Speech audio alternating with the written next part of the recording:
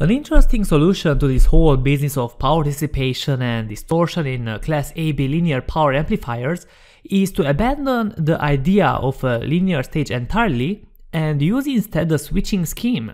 So imagine that the push-pull follower transistors are replaced with a pair of transistor switches with one on and the other off at any time, so that the output is switched completely to plus 15 volts or to minus 15 volts at any instant. Imagine also that the switches are operated at a high frequency, say at least 10 times the highest audio frequency, and that their relative timing is controlled by a technique that we'll see later in other course, such that the average output voltage is equal to the desired analog output.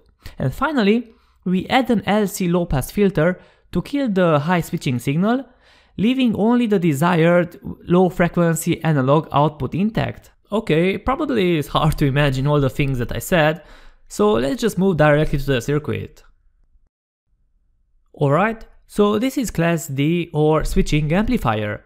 It has the advantage of very high efficiency because the switching transistors are either off, meaning that there is no current that is passing through it, or in saturation, meaning that the collector emitter voltage is nearly zero. So the power dissipated in the switching transistors, which is nothing else but the product between the collector emitter voltage and the collector current, is always small. Efficiencies of 90–95% are possible.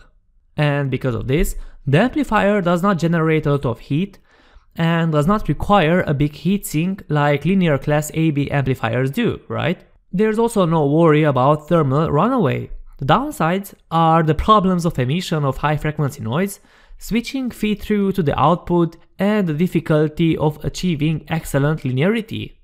Class D amplifiers are nearly universal in inexpensive audio equipment, and they are increasingly finding their way into high-end audio equipment. The input signal is converted into a pulse width modulated, which is a rectangular signal using a comparator. This basically means that the input is encoded into the duty cycle of the rectangular pulses. This rectangular signal is amplified, and then a low-pass filter will convert the rectangular pulses back to the original analog signal, of course amplified. There are other methods for converting the signal into pulses, such as delta sigma modulation, but for this project we will be using PWM. As you can see in this plot that I attached, you can see how we transform a sinusoidal signal, which is the input, into a rectangular signal by comparing it to a triangle signal. At the positive peak of the sine wave, the duty cycle of the rectangular pulse is 100%, whilst at the negative peak it is 0%. The actual frequency of the triangle signal is much higher, on the order of hundreds of kilohertz, so that we can later extract our original signal. Unfortunately, as you might know, a real filter, not an ideal one, does not have a perfect brick wall transition from passband to stopband, so we want the triangle signal to have a frequency at least 10 times higher than 20 kHz, which is the upper human hearing limit, right? As you might know as well, the theory is one aspect and practice is another. If we want to put this circuit into practice, we will stumble upon some problems. The first issue is the rise and fall time of the devices in the power stage, and the second issue is the fact that we are using an NMOS transistor for the high side driver. And what do I mean by this? Because the switching of the MOSFETs is not done instantaneously, but it's more like going up and down a hill, the transistors on time will overlap, creating a low impedance connection between the positive and negative power supply rails.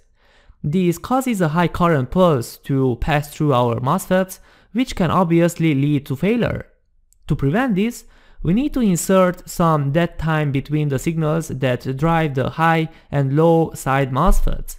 One way to achieve this is to use a specialized MOSFET driver from the international rectifier, such as the IR2110S, and the specialized ICs provide the boosted gate voltage needed for the high side NMOS. Don't worry if you don't understand why we use these ICs. The purpose of this course is only to make you familiarized with this Class D amplifier and later in the future we will come back to this with more knowledge, looking at the circuit with different eyes. For the filtering stage, on the other hand, one of the best ways to do this is to use a Butterworth filter. These type of filters have a very flat response in the passband, and it means that the signal that we want to achieve will not be attenuated too much. Alright, so in order for us to understand how this circuit works in more detail, we need a good set of knowledge about how this operational amplifier works. They were first used in analog computers to perform mathematical operations, and they are essentially a differential amplifier with very high gain. These characteristics can be exploited, of course, with the help of a few external components to perform the mathematical operations required for an analog computer, namely multiplication, summation, and most importantly integration. So basically you can do all sorts of calculations using this operational amplifier, and hence its name. It wasn't until they become available as low-cost integrated circuits that it became practical to use them for general purpose applications.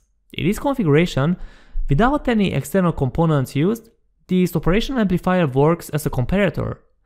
And the operational amplifier comparator compares basically one analog voltage level with another analog voltage level and produces an output signal based on this voltage comparison. So in other words, the operational amplifier voltage comparator compares the magnitudes of two voltage inputs and determines which is the largest of the two.